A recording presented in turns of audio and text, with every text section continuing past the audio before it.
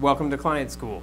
Hey Eric, I had a question for you. Okay. The other day somebody called in and they said, if I file for divorce, does that mean that I'm responsible to pay for my spouse's attorney's fees and all the other fees associated with the divorce? Okay, so you're saying the person was asking, if I file for divorce first, if I'm the one who petitions for divorce, Right. I'm the one that files the complaint, does that make me automatically responsible to pay for my spouse's attorney and all the other litigation and court costs? Right, that was the question I was asking. The answer is no. No.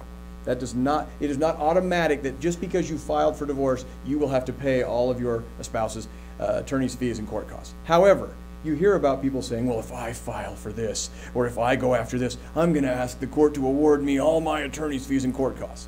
Right. Okay, well, we can talk about just how hollow a threat that is on a different video, but for now, the answer to that question is, can I be ordered later on, or at some point, to pay for my spouse's attorney's fees and court costs, whether I'm the one who filed for divorce or whether I'm the respondent? The answer is Yes. yes. You can. Now, that can happen only under certain circumstances, Right. okay? So that's found in Title 30-3-3 of the Utah Code.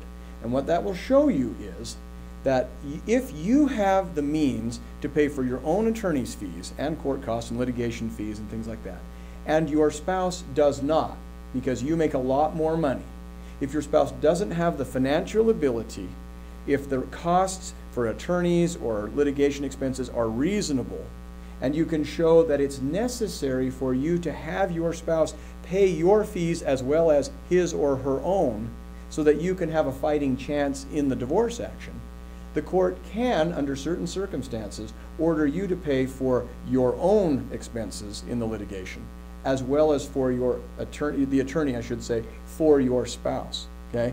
Now, that's not very easy, as you can imagine. Even if you make slightly more than your spouse, that doesn't automatically mean you're going to be ordered to pay. But if you've got a situation where you've been married for 20 years and your spouse is the stay-at-home parent who gave up college, gave up a career, has let all of his or her skills in the workplace atrophy so that there's nothing that that person can do without working for minimum wage, and if you're clearing a good 6 figures or so, there's a pretty good chance you're going to have to pay some or all of your spouse's attorney's fees and other litigation related costs, okay? So just keep that in mind.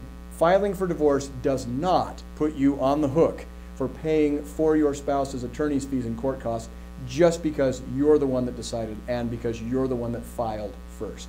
Thanks for coming to Client School. I'm Eric Johnson. I'm Brian Godfrey. Thanks for watching this, and we'll make some more for you.